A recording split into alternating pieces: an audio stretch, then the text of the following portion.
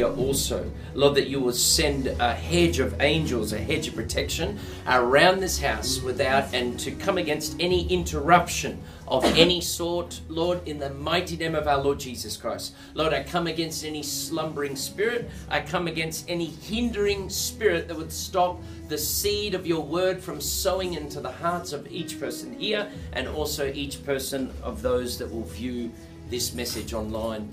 In the mighty name of our Lord Jesus. Hallelujah.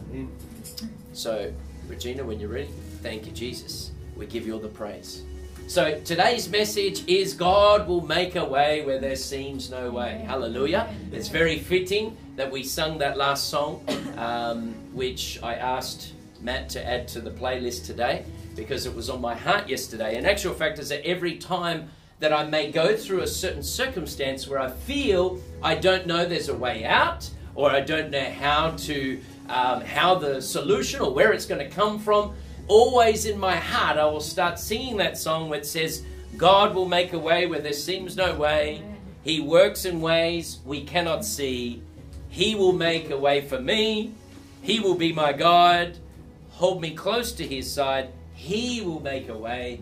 He will make a way. So we've all been through those times, but sometimes songs tend to stick into our memory bank, just like scriptures, but sometimes songs come to us and it's good to profess it out, to sing it out and say, you know what, Bali's God, which is meaning surrender to God and say, you know, I don't know how I'm going to get through this circumstance, but I know that God is with me and he will be with me through this situation. Whenever you're going through a time of distress, he's promised three things. One is to be with you, to go through it with you, and to pull you out of that situation. Hallelujah. No one likes to be in difficult circumstances, but they are there not to destroy us, rather than to reshape us and to bring us into God's perfect will. So the next time you go through a similar circumstance, you know, I encourage you to start to listen to what God is saying to you. What is the first song that comes to your heart? A first hymn. It could be an old hymn. It could be a modern hymn of a Christian hymn that comes to your mind that you're able to confess to the Lord. Hallelujah. Now, according to Proverbs 3 verse 5, it says, trust in the Lord with all of your heart and lean not on your own understanding. Hallelujah. So today we're going to look at this verse where Solomon is believed to be the author of this particular verse, and he was saying there are going to be times where there seems like the more you pray, the more things get worse, or the more you need to pray, right? And also times where it seems as if you can see your vision and your dreams and fading and they're just drifting away. Maybe God's given you a vision, and the Bible says, wait for that vision. Even if you have to tarry, wait for it. It will surely come to pass. Sometimes you can be given a vision or a dream from God and you'll say, God, where is that thing? I remember the Lord showed me I would be in Africa. And then it took like 12 years for that thing to come to pass. I thought that vision had died. But he said, wait for it. Hallelujah. So Solomon is essentially saying that, hey, you know what? You're going to go through difficult times. You're going to go through those, but trust in the Lord. Trust in there. Don't lean on your own understanding, but in all your heart, put your trust in God. Hallelujah. So Solomon was telling us the same thing. Essentially, God was telling Joshua. Now, when we go to the first chapter of Joshua, we go to chapter 1, we see 3 instances that God says to him, be strong and be of good courage. Hallelujah. Let's read that. So from verses 6 in Joshua 1 verse 6, it says, be strong and of good courage, for to this people you shall divide as an inheritance the land which I swore to their fathers to give them. Only be strong and very courageous, that you may observe to do according to all of the law which Moses, my servant, commanded you. Do not turn from it to the right hand or to the left hand. Hallelujah. That you may prosper wherever you go. Hallelujah. Then we go down to verse 9 and it says, have I not commanded you? Be strong and be of good courage. This is 3 times he is saying, hey, be warned, but also encouraging him. Hallelujah. So he encourages him. He says, do not be afraid. nor be dismayed, for the Lord your God is with you wherever you go. You may not see God with you at that time, but God has promised to be with you, never forsake you. And even Jesus said, I will be with you until the end. Hallelujah. He says there will be troubles. I have told you these things that you may prepare, but know this one thing: I have overcome the world. So when you have those promises, when you start to doubt, when you start to go through dark times, you can say, God is with me. Hallelujah. As we were singing that song, there was one part that was important, which was God's word. The Bible says heaven and earth will fade away, but God's word will stand the test of time. Hallelujah. So God's word and God's promises are very vital. So anytime God warns us about something, we should also take probably 3 times to take heed to what God is saying. So just as he had to take heed to what the danger was, he also had to stand upon the promise, because God would not tell you to be strong unless there was a need for you to be alert and be concerned. And so it was when the church was told, hey, be alert, be on standby, because the devil goes around roaming around seeking whom he may devour. Isn't it? There was a warning, but then it says stand strong. So there's an encouragement. Hey, stand strong. You'll be able to fight this off, not with the power that's in you, but by the grace of the Holy Spirit that's with you, you'll be able to overcome all things. Hallelujah. God is a God that always warns us, but he encourages us that we will get through those particular things. Now, if we look at Nehemiah, we can just look at the story of Nehemiah, and he was constantly in a time that he was being attacked by the enemy. Right? What he was trying to do, his dreams, his vision to rebuild the wall, it was constantly under attack of the enemy. When they were trying to fix it, they were coming along to discourage them, trying to attack them. Hallelujah. And that's what the enemy does. He comes along when we are busy. So the enemy will get busy trying to destroy your character, your reputation, and trying to slow you down. Hallelujah. So let's look at this. The promise that God gave to Joshua in verse 5. No man shall be able to stand before you all the days of your life. As I was with Moses, so will I be with you. I will not leave you nor forsake you. Hallelujah. I will not leave you nor forsake you. So the next time you feel that you've been forsaken by God, he has promised, I will not leave you nor forsake you. Hallelujah. And that's why Solomon said, lean not on your own understanding, but in all your ways, trust the Lord. Place that into your heart today. Trust God with whatever you're going through. Hallelujah. So we can see that if God has promised you something, even if you can't see it or how it's going to come to pass, even if you can't see when it's going to come to pass, you got to learn to trust. Because according to Numbers 23:19, God is not a man that he should lie, nor a son of man that he should repent. Has he said, and will he not do? Or has he spoken, and will he not make it good? Hallelujah. This is a promise we can take to God, because we must believe that maybe you're listening today and there is someone here today that needs to know that God is with them. Maybe you've come to that point and you say, God, I'm going to trust you even though I don't know what's going to happen. I don't know what's around the corner, but Lord, I've decided I'm going to trust you. Amen. Hallelujah.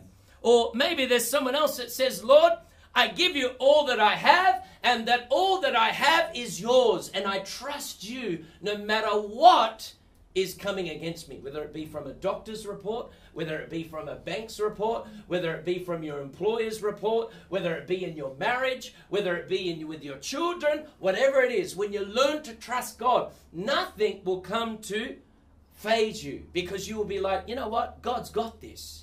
Why am I worrying about it? Yes, I pray, because the Bible says, be anxious for nothing, but in all prayer and supplication and thanksgiving, I let my requests be made known to God. Now, when you pray about something, you've got to have the peace of God in your heart that surpasses all understanding, because it guards your heart and your mind. But what happens? The devil comes over your mind and starts to bring thoughts there of doubt, of fear. Oh, what about anxiety? What about that thing? You've got to take that thought captive. In the name of Jesus, be gone. I've already surrendered this to God. And God's word says, be anxious for nothing.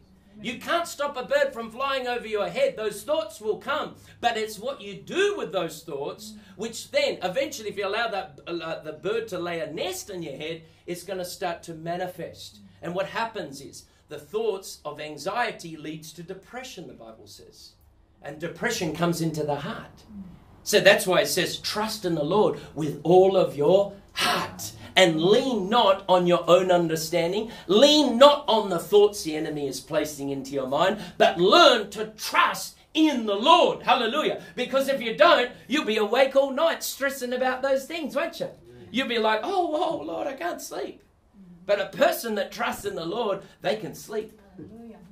They don't have that problem. They surrender it to God. They rebuke the enemy. Every time he tries to come back, he takes it captive. Hallelujah. That is what we're called to do. Can you please fix the music? Thank you, Jesus. So maybe you're a minister of the gospel and you've received a vision, you've received a dream about what God has called you to do, but you feel that has faded away. You feel, where is that dream? Where is that promise that God has showed me? He has promised for those things to come to pass in Jesus' mighty name. And like Jacob, Lord, I'm going to hold on to you until you bless me. He says, I'm not going to let go. I'm not going to let go. I'm going to wrestle with you until you bless me. The Bible says the heavens suffer in violence and the violent take it by force. We need to claim what is rightfully ours and the blessings that God has promised for each and every one of us. Because let me tell you, someone else is praying for God to bless them. Are you praying for God to bless you? Are you praying to take all that God has for you? Because if you're not, someone else will pray. Someone else will take up the mantle that may be there, that someone needs to take up within your area. Hallelujah. Let's look at this. It says, even though I can't understand, Lord, I trust you. Maybe you don't understand. It's all right. Just trust him. Friend of God, maybe it's a promise and each of us have to.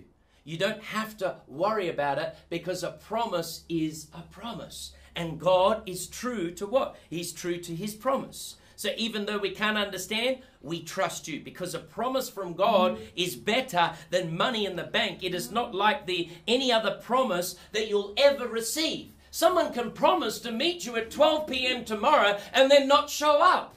And you can get disheartened by that. But God is not like that. He says, when you make an appointment with me, I will be there. Hallelujah. But we are the ones that tend to not meet that promise because when we say we're going to come to prayer, we wake up, sometimes we forget.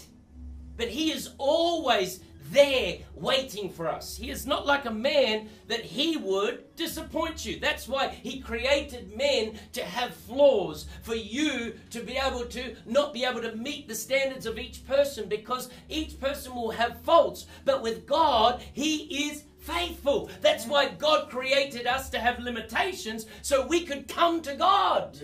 Your wife will disappoint you. Your children will disappoint you. Your best friend will disappoint you. Your pastor will disappoint you. But God will never disappoint you. And he will never leave you. He will never forsake you. Maybe you can't even get hold of your pastor or your wife.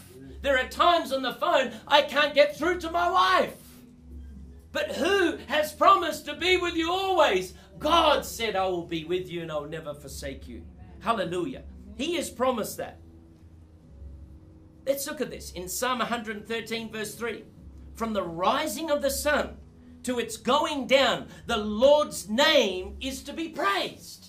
From the rising of the sun, for its going down, the Lord is to be praised. Hallelujah. So have you ever been in a situation that is quite hopeless? Well, let's look at this passage. We're going to look at this widow that came to the prophet Elisha. She was in an impossible situation, and the debt collectors were coming to take away her sons to put them into slavery because that was the right, according to Mosaic law, that they could come and do until the debt was paid. But what happened? She had trust and faith in God. Let us read that together. Now we're going to take our text from 2 Kings chapter 4, verses 1 to 7. We see a certain woman of the wives of the sons of the prophets cried out to Elisha, saying, "Your servant, my husband, is dead. You know that your servant feared the Lord, and the creditor is coming to take my 2 sons to be his slaves." So Elisha said to her, "What shall I do for you? Tell me, what do you have in the house?" And he said, "Your maidservant has nothing in the house but a jar of oil." Then he said, "Go, borrow vessels from everywhere, from all your neighbors, empty vessels, and do not gather just a few. And when you have come in, you shall shut the door behind you and your sons, and you will then pour it into those vessels, and set aside the full ones." So she went from him and shut the door behind her and her sons, who brought the vessels to her, and she poured it out. Now it came to pass, when the vessels were full, that she said to her son, "Bring me another vessel." And he said to her, "There is not another vessel." So the oil ceased. Then she came and told the man of God, and he said, "Go, sell the oil, pay your debt, and you and your sons live off the rest." Hallelujah. Now we're going to go through this because according to Isaiah 28:13, it says the word of the Lord was unto them by precept unto precept, line by line. So we're going to look at the treasures and the pearls that are within this little story right now. So the woman, we know, had 2 sons. Her late husband was a man who revered God. He was from the company of the prophets. The school of the prophets trains them to serve as priests and prophets. Apparently, the family went through a hard time and must have borrowed, obviously, a large amount of money.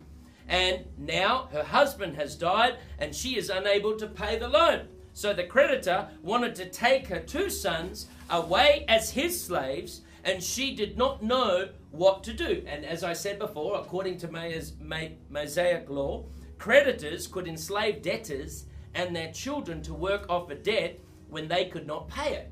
Now we see that according to Exodus 21 verse 2 to 4, and also Deuteronomy 15, 12 to 18, if you want to refer to that later. So her situation, it seemed very hopeless. Maybe you're going through a situation, it feels very hopeless. Hers was extreme hopeless. She's now lost her husband. She's now about to lose her 2 sons. She's only got a jar of oil left in the house. She's got no food. She's got no anything. It is very, very hopeless. But she knew one thing, until she saw Prophet Elisha. Hallelujah. She cried out to him, not because she believed that Elisha can give her money, because in those days a prophet was not rich to some of the false prophets we are seeing today, okay? It's not about sowing your seed and get something in return. We're not talking about that here today. It was pure faith that she had. Hallelujah. Prophets are not rich. It is obvious that Elisha couldn't help her in that monetary way, right? So that's the faith we're talking about today. Right? But in her time, prophets are spokesmen for God. Hallelujah. Her late husband was a prophet, so she wanted to seek God's help. She wanted to ask God for answers to her problem. And what must she do? Let's look at this. This is an important part, because Elijah looked at her and says, "How can I help you?" God is saying to you today, what can I do for you? And how does she reply? She cried out to him, not because of that situation, but God has a plan even in the very dire, straight situation that you are passing through within your life. And God revealed it to Elisha of what the issue was and how to fix it. Hallelujah. So the first thing Elisha does is to point the woman to look at her own resources. Right? He says, okay, what do you have in the house? It's kind of a strange thing to ask someone, isn't it? Because she has come to him with a problem. Obviously, she has nothing in the house. But he says, no, what do you have in the house? Because God said there is something in the house. I will use that to bless her. Hallelujah. So the first thing he does is point to the woman to her own resources. Hallelujah. What can she offer? Elisha did not say, let me see how much money I have and I can give it to you, or let me see who I can ask to do a fundraising to you, or a GoFundMe or something like that. He didn't do that. He said, what do you have? What are the resources you have that God can use? Hallelujah. Let me see how much money you have. No, he didn't have much money in the bank. Hallelujah. So instead he said, tell me, what do you have in your house? God is going to do a miracle, but he wants us to offer what we have. According to Hebrews 11 verse 5, it says, without faith, it is impossible to please God. If we look at the whole of chapter 11 of Hebrews, it talks about all the fathers of faith that have gone before us that had faith, because without faith, you cannot please God.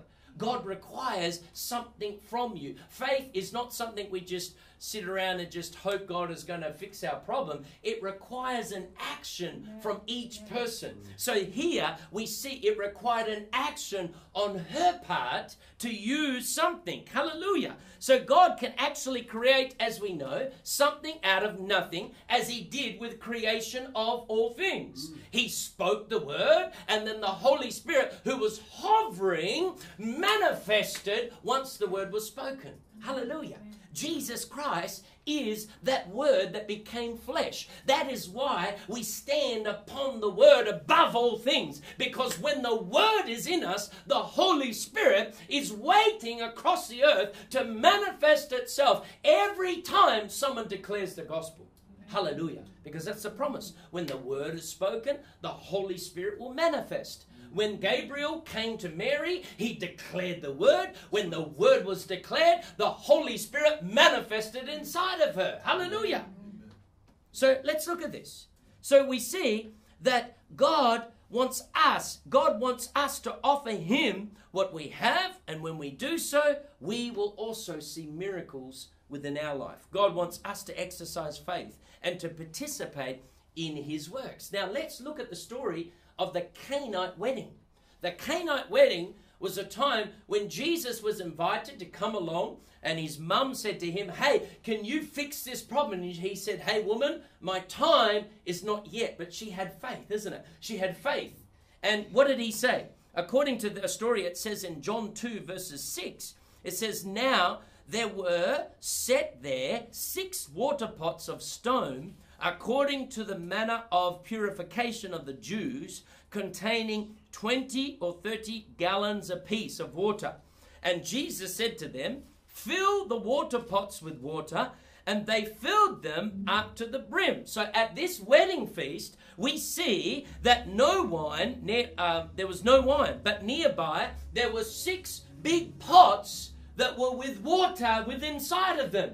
And he gave them instructions. It required something to do for that water to come. If those things weren't there, maybe there would have been no miracle. There would have been no wine, but it required something for them to do. And what did Mary say? She finished off in verse 5, and she said, whatever he says to you, do it. When God tells you to do something, do it. You may not understand. You may not see it's going to come to pass. If God says for you to sing a song that says God will make a way where there seems no way, you don't know what that can do in the spiritual realm. Hallelujah. You've got to learn to speak out in faith. Hallelujah.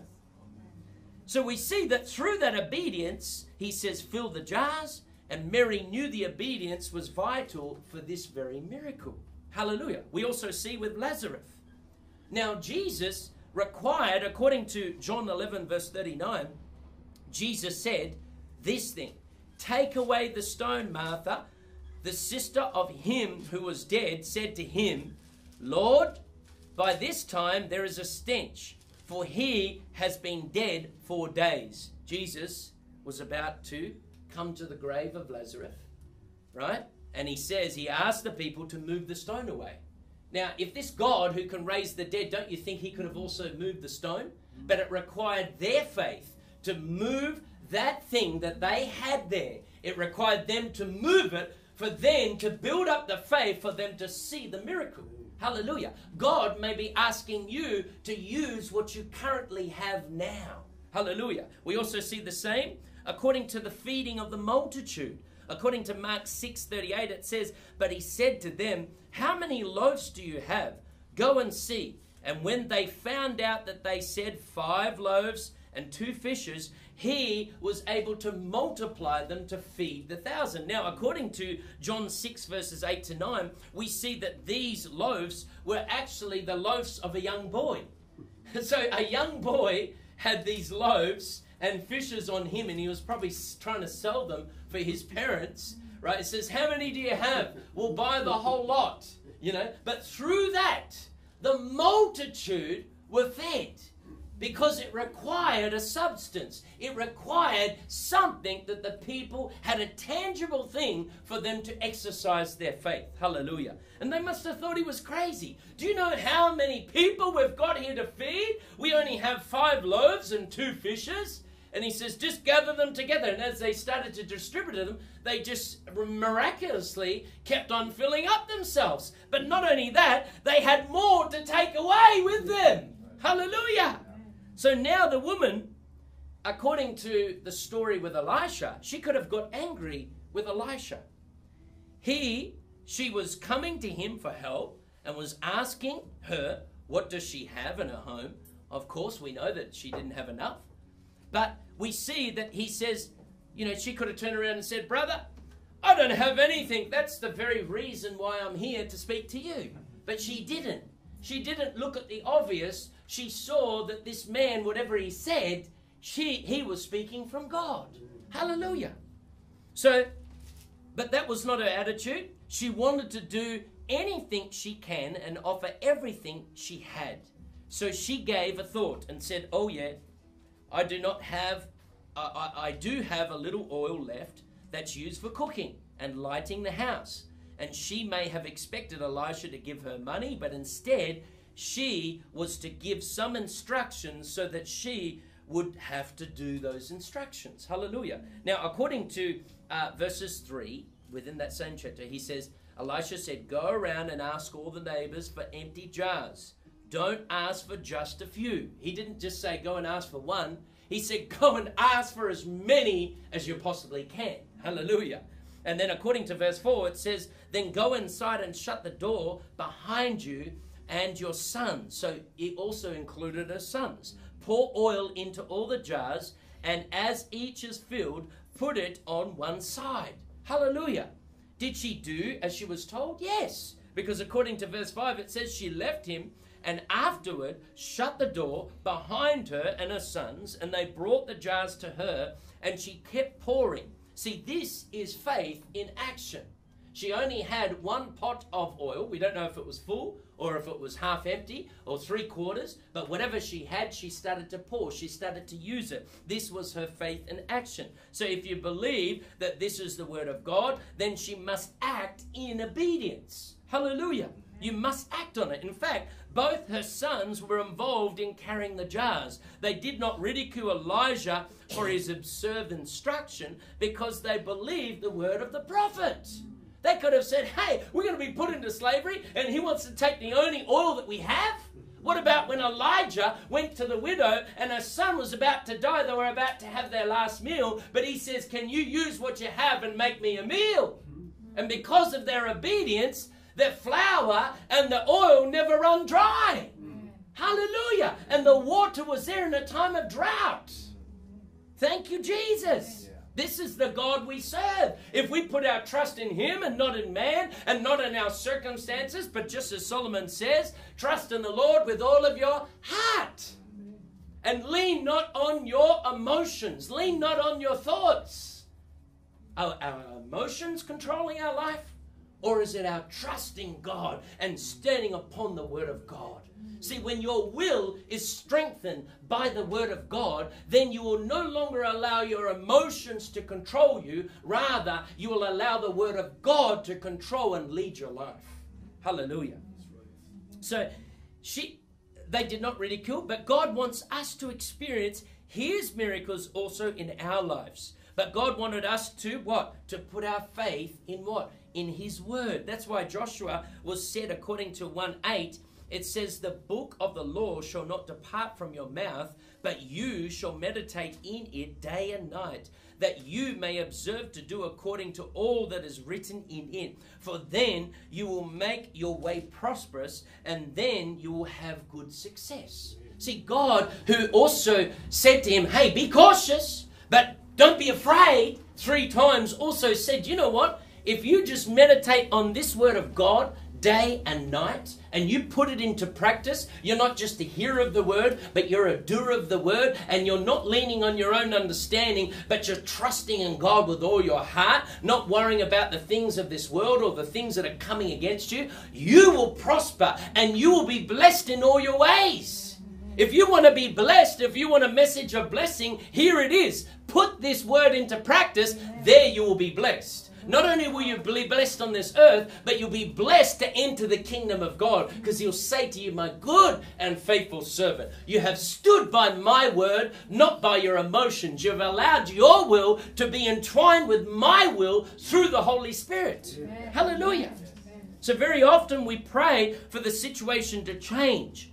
We want God to solve our problems, but we are not willing to do as God has told us to do through his word. We receive certain instructions, some things we need to do or change, but we are unwilling to obey. I don't want to change that. I'm trying to give every excuse of why we don't want to change, right?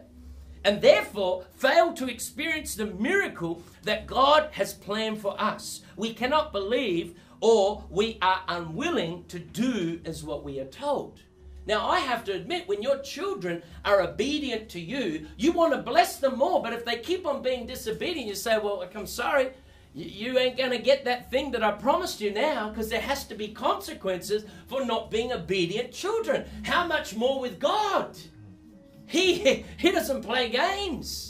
But if you're good to him, trust me, the blessings will be poured about on you. And what is being good to him? Just obeying his word, following him. Don't lean on your own understanding, because where did that get you? That got you into the problems that you have today. He says, if you don't depart from this, all these blessings will come upon you. Hallelujah. Thank you, Jesus. So we see this also in another story, according to 2 Kings chapter 5. We're now just crossed over to the next chapter. This is like the next story, the next part of Elisha's life, right? All of a sudden, we see that there was a commander of the army whose name was Naaman. And he was a valiant soldier and a highly respected, but he had leprosy. And he came to Elisha for help, but Elisha did not even come out of his house to greet him. He thought, hang on a minute, I'm a very important person. You're not even going to come out and greet me? And he says, I don't even need to do that, because the servant of that valiant soldier was a Jewish man and said, hey, there is a prophet in the land that can heal this leprosy. Hallelujah. And if it wasn't for that servant, he wouldn't have even known about this prophet. Hallelujah. So we see, I'll just start to read from certain points. Okay, so we'll just start from verse 8. So it was, when Elisha, the man of God, heard that the king of Israel had torn his clothes, that he sent to the king, saying, why have you torn your clothes? Please let him come to me. And he knew that there was a prophet in Israel. So he knew that the enemy of Israel, he thought that, hey, you know, we don't want to have a fight with that nation again, because they kicked us last time. We don't need another kicking at the moment, right? And he tore his clothes going, oh no, why are they coming here? They're coming to trick me. And then the prophet heard about it and said, no, just send him. Because he could see what his purpose was. It was to come and get healed, to bring glory to God. Hallelujah. And then we go in verse 9. Then Naaman went with his horse and chariot, and he stood at the door of Elisha's house. And Elisha sent a messenger to him, so he didn't even come out. Go and wash in the Jordan River 7 times, and your flesh shall be restored to you. He didn't even come out and see him. He just said, go and do this. And what did he say? He replied this, but Naaman became angry. He became furious. How dare he tell me to go and wash in that stinking river? Doesn't he know in our country we have beautiful water? It's like going to Africa and someone saying, go and wash in that river there. And you see that it's all green and polluted. And you say, but the rivers in Australia are a lot cleaner than ours. I'm not going into there. Right?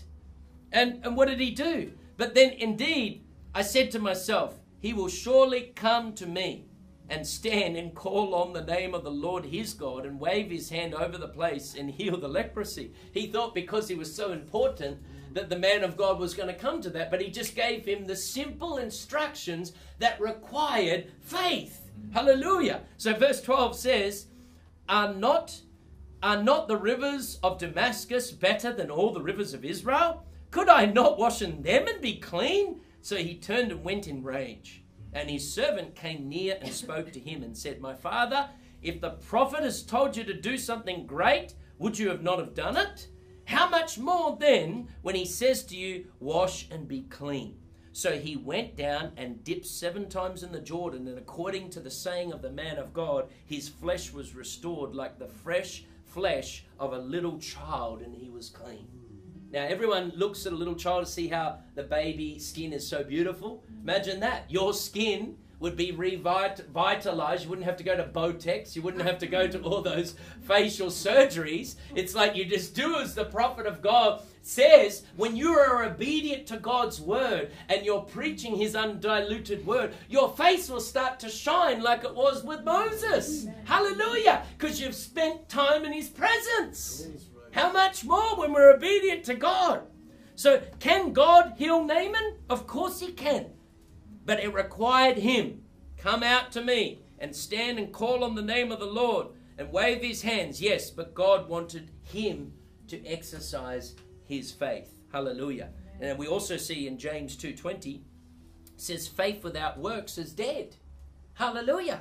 Faith without works is dead. So Jesus cannot do anything for you if you're not willing to do what Jesus is telling you to do in your situation. Hallelujah. A lot of people say to me, Pastor, just pray for me for the situation. But when I tell them to pray and fast, I don't want to do that. I'll just go and find another servant of God. Well, you'll keep going around in circles until you come to that point. You say, God, I will do what you tell me to do. Some people say, can you please pray for me? And then I get them to do a whole heap of prayers for themselves. And they're like, what? I didn't ask for homework. It's like you want to come and pay someone to give you a certificate. And then they say to you, okay, yeah, you'll get that when you do the homework. And it's like, well, hang on, I don't want to do the homework.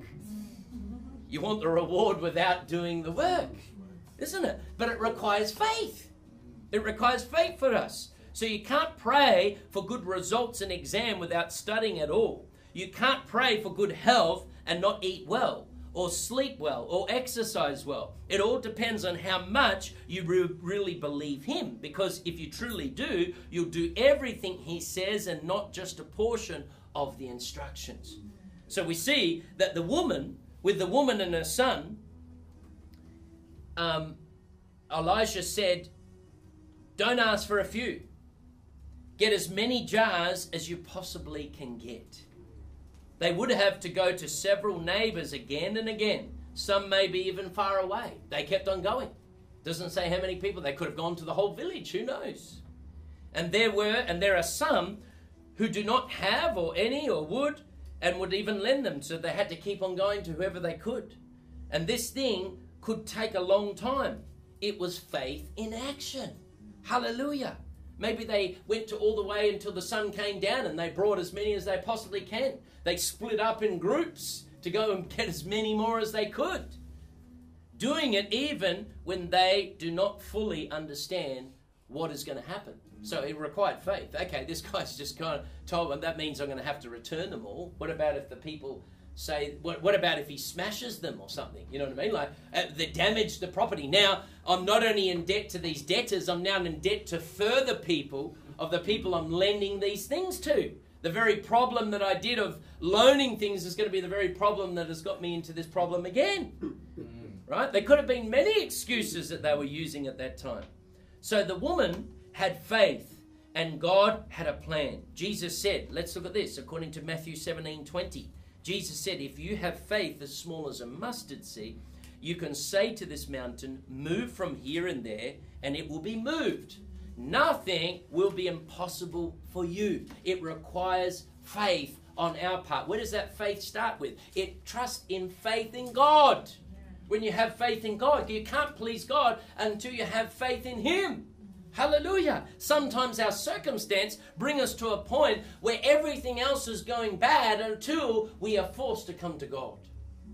So in faith, she and her young boys collected the jars. In faith, she closed the door. In faith, she began to pour the oil from her jar into one of the empty ones. The empty jar filled up, but the jar she was pouring did not run dry. It kept on pouring and pouring and pouring and pouring. It's just like, wow, this is amazing. So notice this. She had just a little oil in a small jar, and God used it to solve her big problem. Hallelujah. The boy had only 5 loaves and 2 fishes, and God used it to feed a big crowd. We don't always need to have a big account in the bank or to do great things for God. The little we have, if we trust in Him and offer it to Him, God will use it. God will use anybody that is willing. You understand? Willing. When your will is now entwined with the Word of God, God can use you. Hallelujah. That's why a lot of people say, have you paid the price? It means, have you paid the price to spend time with God? The more you spend time with God, the more the Word of God is entwined with your will to do His and not your own. You can be trusted. You're not going to be swayed to the left or the right. You're not going to go and start looking for pots and then run off, be distracted by something else. You're going to do what God has told you to do. And you're going to stick to that plan and not budge from it. Hallelujah. So she kept pouring the oil, and her sons kept bringing one jar after another until all jars were full and the oil stopped. And she said, according to verse 7, she went to Elijah and he said, go sell the oil and pay your debts. You and your sons can live on what is left. So look how God blessed them. They trusted in God, and He helped them with their situation, but not only to pay their debts, but even more, you and your sons may live off the rest. Hallelujah. We do not know how much this is, but at the end of the day, they had more than what they asked for in the very beginning. So not only God did He fix their debt, He also fixed them and gave them more. And that's how God does. Don't expect God just to fix one part of your problem. He is holistic. He wants to bless your whole situation. Not just restore your marriage, but restore your businesses, restore your finances, restore your name to be glorified, that God can get the glory. God wants to do all things. He doesn't do half jobs. Hallelujah. So look how God blessed them. He gave them more. It happened with the feeding of the 5,000. It says at the end, 12 baskets was left over. The fish, it says, and they took up 12 baskets full of fragments and of the fish. There was 12 baskets after the whole multitude. That didn't go to waste. Hallelujah. But just imagine the manna that came down. He said, don't store that up, because I want you to have faith that's going to return tomorrow. Hallelujah. So it required them to have faith that God was going to provide for tomorrow. Don't put your faith in yourself, because you will be limited to what you can do for God. When you put your trust in God, all things are possible. He can move you from the pit to the prison to the palace. Just like that. And you're ready for it, because your faith is ready to operate in that level. Hallelujah. Never ever talk down. Always talk big. You know, Ida says to me, don't tell everyone you're going to bring a book out. I said, I'm going to keep saying it until it comes to pass. And the more I say it, the more it's coming to pass in Jesus' name. You've got to have big visions. You've got to speak it until it comes to pass. Don't doubt. Don't waver. Don't allow the devil to say whatever. You say, no, it's going to come to pass. You've got to have big faith. Hallelujah. So let's look at this. So Esther was obedient to step out after the instructions from her uncle to approach the king, and she replied, if I perish, I perish. She had a faith just come and built up into her and said, tell them to fast for 3 days because I'm going to go and meet the king. And if I perish, I perish. Hallelujah. Hallelujah. Have we got that type of faith? That we are ready to stand for righteousness. We are ready to stand for truth and tell them what God is about to come to pass. And let's look at this. According to the psalmist, David too called out to the Lord, and when he was in a dire straight situation. According to Psalm 27 verse 14, he prayed, hear, O Lord, when I cry with my voice. Hallelujah. He had that faith. And according to, that was verse 7, and verse 14 says, wait on the Lord and be of good courage, and he shall strengthen your heart. Hallelujah. So there is a process that we need to cry out to God, and then there is a time of waiting upon the Lord. But the Lord will fulfill his promise. Yes. Hallelujah. So God specializes in showing his power in hopeless situations. Israel was in just such a place when God parted the sea for them, according to Exodus 13. And also we see Daniel was protected by the lion's den because he trusted in God. And God sent an angel to close the mouth of the lions. Paul and Silas were delivered from prison, according to Acts 16, because they did not focus on their problems or their afflictions, but they worshiped God and praised him. And not only were they released, but all those that were bound together were loosened. Hallelujah. When you are moving in the anointing of God, all those that come around you shall be loosened. That's why the prayers I do that just started off on an idea that too many people were coming to me for prayer. And I said, I just can't do this. So I just did a recording prayer for one, and then I tried something. I said, okay, I'll try sending that to this person. Then that person's saying, rah, rah. I'm like, this works. And then someone put my recording into a little video. I said, that's amazing. And then I said, maybe I should put that on YouTube. And then all of a sudden, within a year, as Tree was here 1 year from now, the members were, what was it? 6,000? 8,000. 8,000 subscribers then, right? Now it's like nearly 77,000 subscribers. Just from those prayers and obviously the teachings, because a lot of people like prayers, but they can't handle the substantial teaching. But I find that when people start listening to the prayers, the demons are loosened from their life. They are able to listen to sound teaching. And then they're like, hey, they say to me, you know what, I can now work out who's a false prophet when they come to our church. I can work out who's this. I won't just allow anyone to lay hands on me. Right? Because people are starting to waken up to the truth. Now, how do I know this truth? It's just because I've traveled so much to different places through experience. God has enabled that. And that's why through all the teachings and stuff, people keep on saying to me, you should be writing a book. You should be writing a book. Even publishing companies are saying to me, when are you going to bring a book out? I'm like, I subscribe to your channel. I'm like, what? Little old me? And every nation I go to, archbishops and bishops subscribe to this channel and invite me to come to their thing. And I'm like, do you realize how humble this place is? But that's God. God can bring you from those low places and put you into the high places like that. But you must remain humble. You must remain faithful.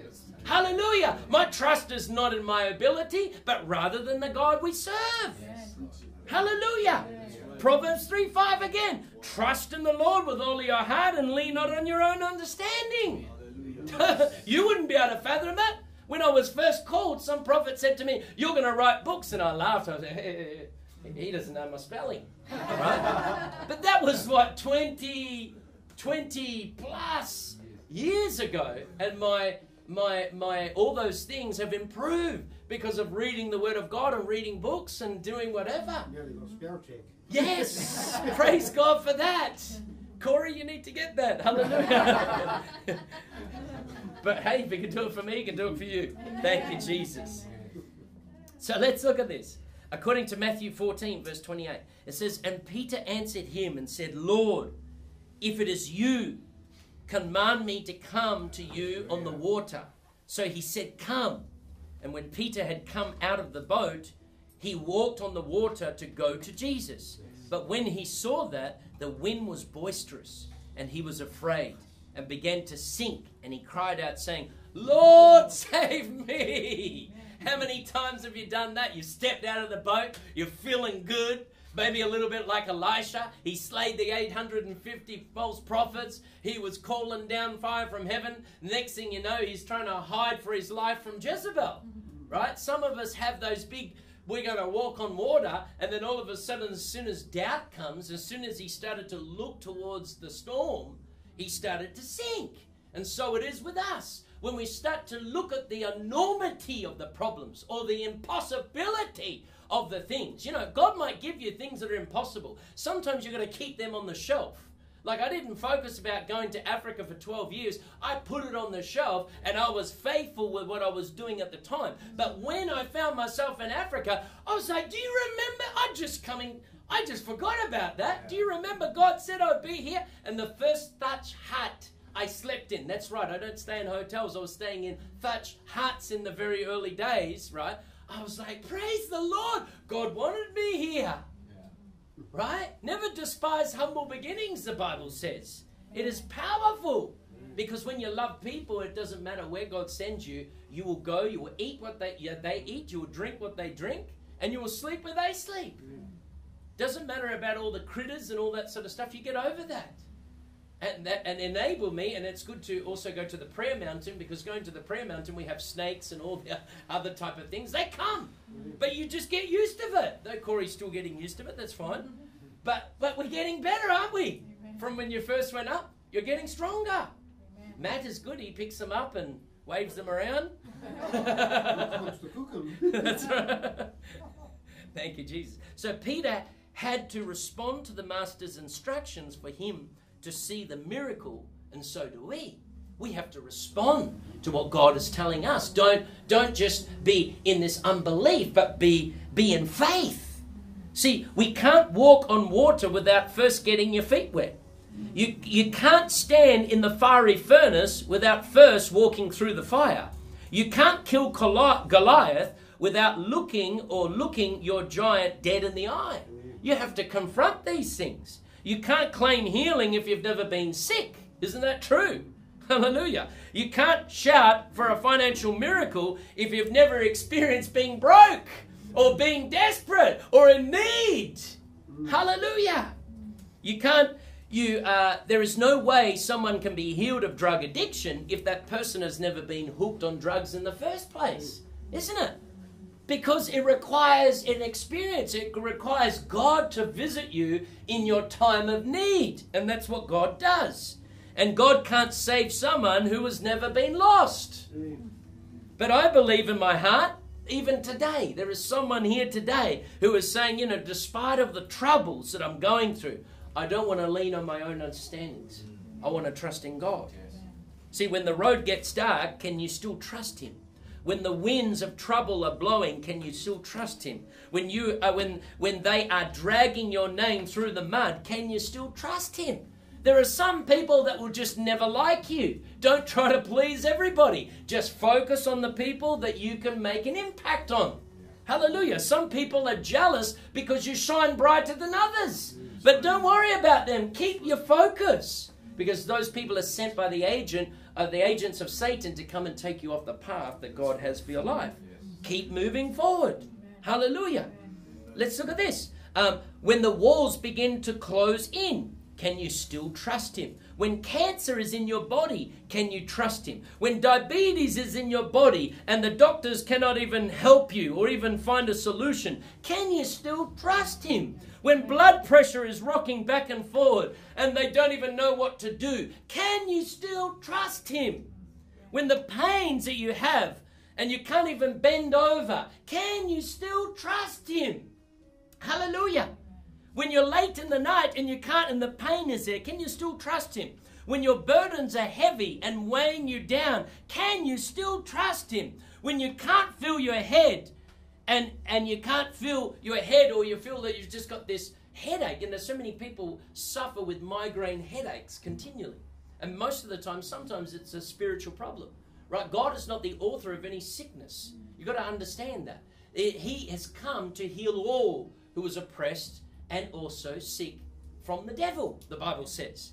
So we're not saying, we thank the Lord for doctors, we thank the Lord for medicine, we thank the Lord for all those things. But there are some things that people come to me and say, my doctor can't even find out what's going on.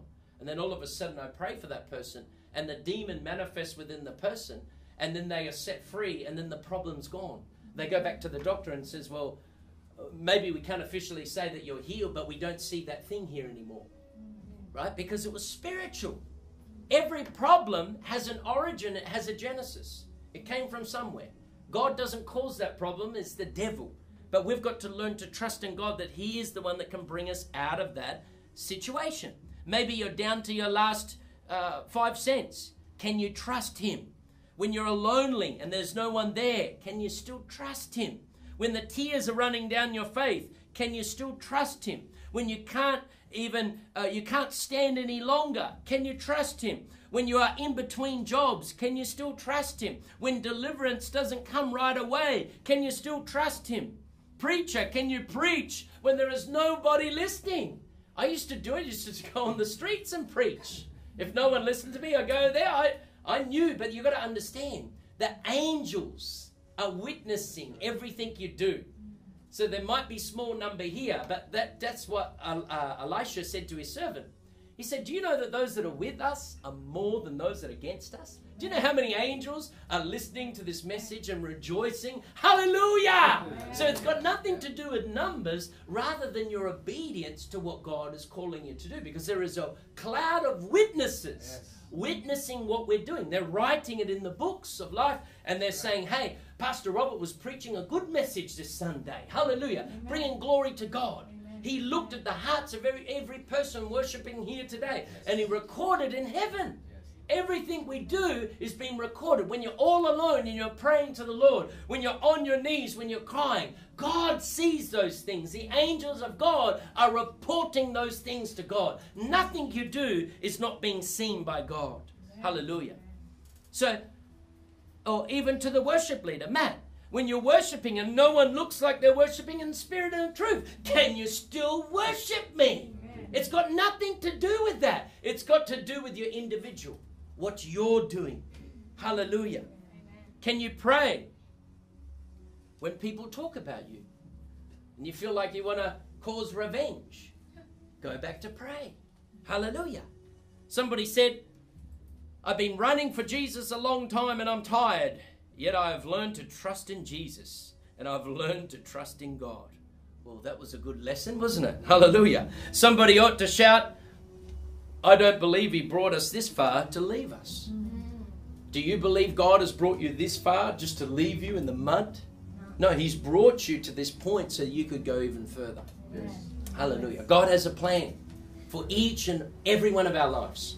But the thing is, the prophecy comes and then there's the process. Unfortunately, not many people like the process, but as long as you remain faithful to the process, the promise shall surely come to pass. Amen. Hallelujah. Yes. God's word is a prophecy to each of our lives. It's the best prophecy because it will come to pass. Amen. It doesn't matter if it was a false prophet. If it is God's word, it's true.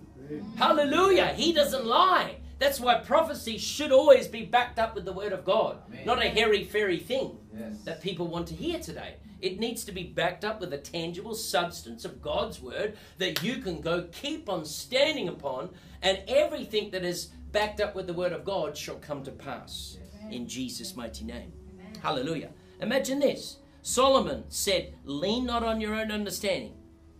Solomon was saying, you are not going to always understand why God is doing what He's doing.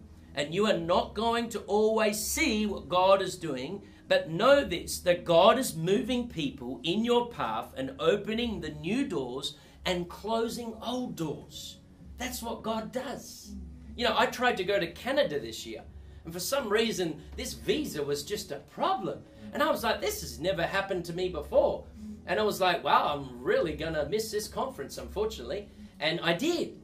But then all of a sudden, 2 months later, all of a sudden they sent me an email, your thing has been approved. And I was like, oh, well, it's a bit late now. But the good thing is it's been approved to 2022, so I can go now. But it was for some reason the door just closed. I had to accept that. But while I was waiting, I was preparing for this book that God has been telling me to do, starting to put it into action, started to put the stuff that is in notebooks and different things, because many of the things were lost through an external hard drive and a laptop that was stolen on a recent missionary trip. So a lot of things the devil tried to destroy, it's going to require harder work to transcribe the things from YouTube down, but we've had to do a lot of that. And God has utilized the time that I've had staying around to be able to do those things. So you don't understand God's timing or God's season. So let's look at this. Somebody said to me once that this far by faith, leaning, depending on the Lord, the Bible says, according to Psalm 35, it says, weeping may endure for a night, but joy comes in the morning. Hallelujah. You may go through things. Maybe you know people that have gone through things. Maybe you've gone through things. There have been times that you didn't understand God. But if we pass the test of time, there will be joy in the morning. Hallelujah. It's only for a season. It's only for a time. There may be mourning, but in the end, there's a promise of joy. He can turn your ashes into beauty. Hallelujah. So if God did it for the widow, should he not be able to do it for each of us? Of course he can. If God did it for me, he can do it for you. If God did it for you, he can do it for me. Hallelujah. This is the God we serve. Isaiah 43 verse 19 says this, I am making a way in the desert and streams in the wasteland. God is a God that makes a way. Even that song had all those, portions of those scriptures. He will make a way through the deserts. He will make a way where there seems no way. He will make a way for us in the toughest of situations. This seems to be God's speciality. Yes. He works in tough situations, people. You're never a tough case for God because that's his speciality. When everyone else wants to run away from you, God is saying, come here. We specialize in tough situations. Hallelujah. That's why I love God. That's probably why God finds some of the toughest situations and specializes it in and makes those people into the strongest faith people that we know today. Because they were once this, but now they are this. Hallelujah. He's looking for those tough situations. If you're in a tough situation, then you are with a God that can do the impossible. Hallelujah. And aren't you thankful? Because God has it all figured out. So you don't have to worry. He has figured out the situation. He's working on our behalf, even when we can't see it all. He has a plan and purpose in whatever we walk through. He has cut a clear path through anything. And in seemingly hopeless situations where we can't see any way out, God's power has the opportunity to shine the greatest. It is in those times that when we come to the end of ourselves, when we know we can't depend on our own abilities, on anything we have, anything we own, or any person, but instead are reminded with our total, complete reliance on him. That is when God moves. It is those times that we are and have the most powerful deliverances, healings, and also testimonies, because our complete trust was in God. And that's why Solomon says, don't put your trust in yourself. Put your trust completely in your heart into God. Hallelujah. He can make a way through the wilderness and cause streams to rise up, bringing refreshing even in desert times. He can split the sea. He can move mountains. Any barrier before us can be removed and allow us to walk through even on dry ground. Hallelujah. He parted those Red Seas and they walked on dry ground. They didn't even have to get their shoes muddy. How good is God? He knows everything. He can conquer any giant and bring victory to his children. He can close the mouths of lions, providing safety. He can open prison doors, setting the captives free. He can protect us from the flames of adversary. Hallelujah. He can carry us through any storm. That miracle that you've been waiting for, God is about to do it in your life if you will just trust in him. 1 Thessalonians 5:24 says, he who has called you is faithful and he will do it. Yes. That is God's promise. That means that miracle you've been waiting for, He will do it. That means that promotion that you've been waiting for, He will do it. That vindication that you want God to turn around those voracious or ferocious things that have been said against you, He will turn it around and vindicate you, because He will do it. The sickness that won't seem to go away, the healer, the God that healeth thee, He will come, Jehovah Rapha, and He will do it. Hallelujah. That spouse that you've been asking for, the one that you've been waiting for, you don't feel it's coming, God will provide for you as you wait for Him in His timing. Hallelujah. The house that you're believing for, that you never thought you could own or ever hope for. Maybe your parents rented their whole lives,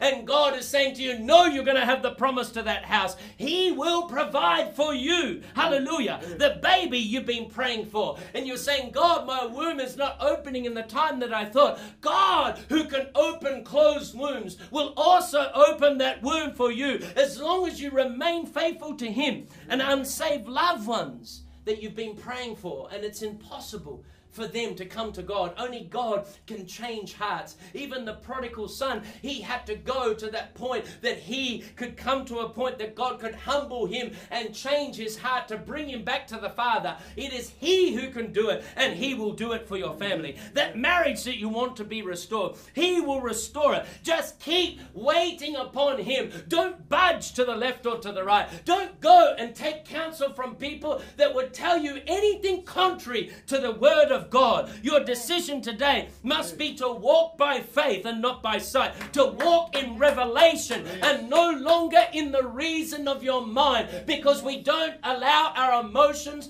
to drive us or lead our lives, but our will must be entwined in the Word of God, in His promises, and He will bring it about. He is a God of miracles. He never changes. He is the same yesterday, today, and forever, and He will fight for you today as long as you remain faithful to Him. He is the God who said, I am the beginning, I am the end, and He has conquered death. If He can conquer death, how much can He do in conquering every situation that you are facing in your life today? He is the way, He is the truth, and He is the life. He said, I am the I am that I am. Tell them the I am has sent you. Hallelujah. That God that says, I am. As we said in my teaching the other day, there is a subject and there is a verb within a sentence that makes up the structure of a sentence. The I am has a subject and it has a verb. He is complete in Himself. He is complete. The God that we look to is complete in everything. And you can trust in Him. You can put your trust in Him. No matter what you are facing, no matter what you're going through. When Solomon said, trust in the Lord with all of your heart and lean not on your own understanding, but in all your ways acknowledge Him, and He shall make your path straight. He is the God that will make a path straight. If He can bring a stream through the deserts. You know how dry it gets in the deserts. When we were crossing Australia and we were going through all the barren places, it gets kind of dry out there. But imagine this God that can bring water into the desert. He can turn bitter situations into sweet, as it was when they came to the pools of bitter waters. Moses said, God, what will I do? He said, grab the tree and place the branch into the waters. And as soon as he did that, that water changed from bitter waters into sweet. He can turn any bitter situation in our lives into something sweet if we will just trust Him. Jesus Christ went to the cross. It was very bitter for Him to go through and took our sins upon Himself. As Ida rightly said, He came as God, but He was all God and also all man. He was all God because He was without sin, and no one is without sin other than God. Hallelujah. But He was all man that He could take the sins of the world upon Himself. Hallelujah. But He defeated sin and He also defeated death. So when He went to the cross, that's why the Bible says if they had known, they would have never placed Him to the cross, because it is at the cross we have our victory. Hallelujah. And you have your victory. When he said it is finished, he means it is finished. And so it is in your life. Whatever the devil has been trying to do in your life, it is finished in the name of Jesus Christ. Because of what Jesus Christ did on the cross. That's why they said if they had known, the demons would have done everything to stop them from chaining him, from nailing him, from striking him, from whipping him, from bringing pain and inflicting to him, to stop him from going to the cross. Because they didn't know. He was a lamb led to the slaughter. He didn't even utter a word. Hallelujah. But he knew. He said, Father, if this is not your will, then take this cup from me. But it was the will of the Father. And the Bible says it even pleased God that he sent his Son to die from you and me. And that's why we can say, the Father so loved the world that he gave his only begotten Son, that whoever believed in him shall not perish, but have eternal life. That is the God we serve. He became a lamb. But he's not coming back a lamb the second time. He is coming back a lion. And he will come back to judge the living and the dead. The good news of the gospel is that Jesus Christ saves. If you are hearing this message today, if this is the first time, then this message is for you. God loves you. God wants to save you from yourself. Because when you try to do things on your own, things will not work out according to plan.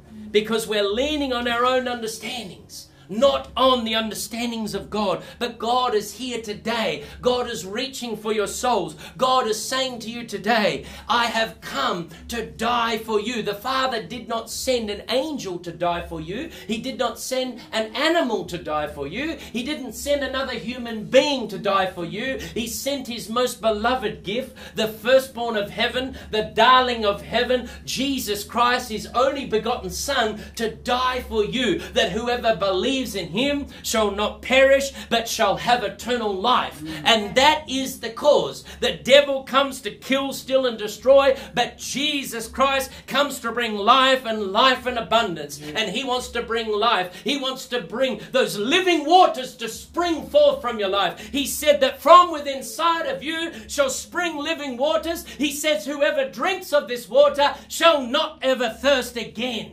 He is that water that can bring life to each of us. Yes. Hallelujah. Amen. So I just want you to bow your heads right now. Thank you, Jesus. Heavenly Father, I thank you for each person that is here right now, that is hearing this prayer. Lord, I pray in the name of Jesus, Lord, that you will just come, Lord Jesus, and that you will minister to each and every person here today and those that are listening in on afar. Lord, I pray for those that you're calling to come back. I pray for those that you are calling today. Lord, I pray in the name of Jesus Christ for every soul, Lord, that you want to bring into your kingdom. We're going to say a prayer, and I want you to say this prayer with all of your heart today, as though it's the first time you've ever said this prayer. Maybe it is the first time. The Bible says if we confess with our sins, confess of our sins, and believe that Jesus died on the cross, and then he rose again 3 days later, he defeated death. He defeated sin at the cross. He defeated death 3 days later. Hallelujah. And if you believe that within your heart, the Bible says whoever calls upon the name of the Lord shall be saved. So I want you to repeat this prayer. You could say it with your mouth. You must also confess it. So you must confess it with your mouth, but also believe it in your heart. So I just want you to repeat this prayer. Say, Heavenly Father, this morning, we repent of all of our sins. Wash us with your precious blood. Thank you, Father, for sending your Son, Jesus Christ. And we receive your Son, Jesus Christ, as our Lord, as our God, and our personal Savior. And from today, it's a new beginning. We are born again. Father, send your Holy Spirit to lead us, to guide us into all truth. We thank you for the Word, as you are the Word that became flesh. You are the beginning. You are the end. And you are coming back soon. You're coming back soon. We thank you, Lord. Thank you, Lord. We commit our lives, Commit our lives, our futures, our future, and we receive and we receive every spiritual blessing every spiritual blessing that comes from heaven that comes from heaven. today. Today, In Jesus' mighty in name. Jesus' mighty name. Amen. Thank you, Jesus. Thank you, Jesus. Did you break a string, brother?